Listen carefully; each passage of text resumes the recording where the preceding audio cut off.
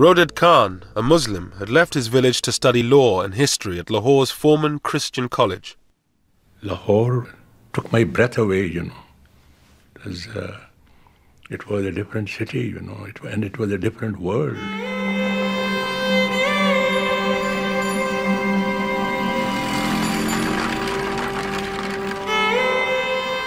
It was a very liberal, very tolerant, very progressive institution.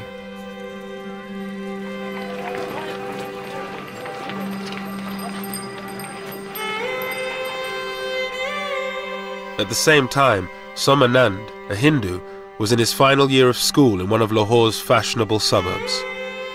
The fashions in Lahore became popular all over Punjab, not only in Punjab but in northern India.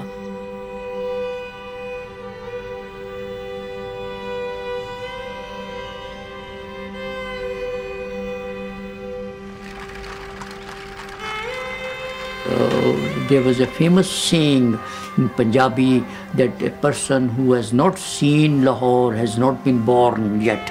He is yet to be born.